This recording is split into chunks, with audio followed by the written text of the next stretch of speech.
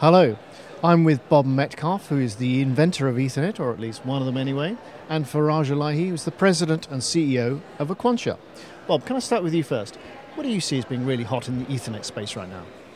What was really shocking to me is how Ethernet, after 40 years, is blossoming and blooming all over the place. And one of the things that's happening is it's getting faster and faster and faster. 40 years ago, when we built the first one, Dave Boggs and I, it ran at 2.94 megabits per second, which, by the way, was 30,000 times faster than the day before, and it seemed like a lot. And now we watched it go from 2.94 to 10 megabits, and then 100 megabits per second, and then a gigabit per second. And I hear rumors that it might actually be going to 10 gigabits per second, and then after that, 100, and then finally a terabit per second. So that's exciting.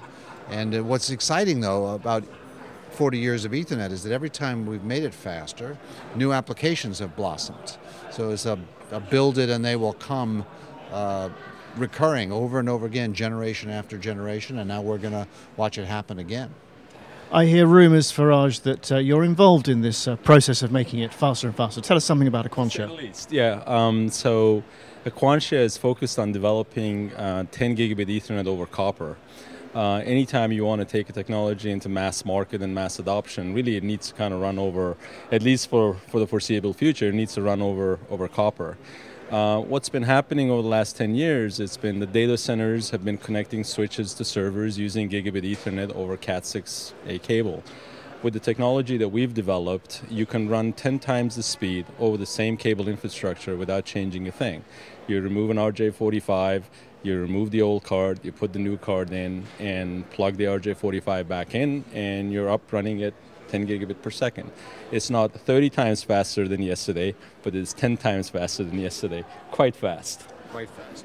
So when are we going to see, I mean, 1 gigabit per second is now pretty much blanket table stakes now as far as Ethernet's concerned. When are we going to see that level of ubiquity? I think you're going to see it faster than many people think. Today we're seeing the demand from customers asking for 10 gigabit into the enterprise infrastructure. One of the reasons for that is that 802.11ac, which is the wireless standards, is now can put out an aggregate bandwidth of more than 2.5, more than 5 gigabit. And whereas before you could connect the back of that access point to your data room using a gigabit Ethernet connection, you no longer can do that when 802.11ac comes to market. So that has put a tremendous amount of pressure on manufacturers to look for something higher speed. And of course, 10 gigabit Ethernet is here. We think given the process technology, the experience that we've had with creating, taking 10 GBAST into a mass market situation for the data centers, the vendors like us are ready to now take it into the enterprise and make it a consumer really great type technology in 2014, 2015 timeframe.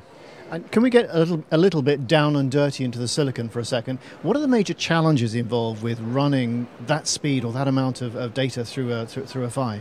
Sure. So, the Cat6a cable was put into all of these data centers thinking it's going to run gigabit Ethernet. Gigabit Ethernet uses the bandwidth up to 80 megahertz. When the community started to put 10 gigabit Ethernet standard together, expected the bandwidth over this same cable to go all the way up to 400 megahertz. At 400 megahertz, you're actually using the cable not for what it was manufactured to do, and at the same time, you're starting to be in the band of a lot of noises that were not considered in gigabit Ethernet. So the end result of all of that is that you've created a standard that is a very difficult challenge from analog design perspective, signal processing perspective, just information theory. This technology, 10 GBAST, gets very, very close to Shannon theorem. So it's obviously very difficult technology to master, but I'm happy to say and proud to say that our company has been at the forefront of this thing. Today is the market leader in 10 GBAST. Our devices are used in almost every server manufacturer out there. Many of the switches that are shipping embody that technology, and we brought it to mass market adoption level at this point. And I have it on pretty good authority from my researchers that you're actually involved in, your silicon is actually on the motherboard of a certain Santa Clara company's products. Well, I can't comment on specifics, but what I can tell you is that In the market situation today, we have tremendous market share. We've shipped more 10G base T than all of our competitors combined, and we believe that by keeping at the bleeding edge of technology and continuing to innovate, that we can hold that position and become really the leader for a sustainable time on this market. Thanks, Faraj. And Bob, to bring you back in, what's your take on all this? How do you see this playing out in the future? Well, when will my Macintosh, I currently plug an RJ45 into my Mac and it automatically figures out whether it's running at 10, 100, or 1,000. When will I be able to do that and it go to 10 gig? So, like I said, in the enterprise or say consumer level, I think late 2014, 2015, you'll see this capability on devices manufactured by computer manufacturers who want to put 10 gigabit Ethernet on. And it will be able to detect whether it's talking to a 10, 100 gigabit or 10 gigabit device and adjust itself accordingly. And are there applications other than Wi-Fi backhaul that are pushing people to go to 10?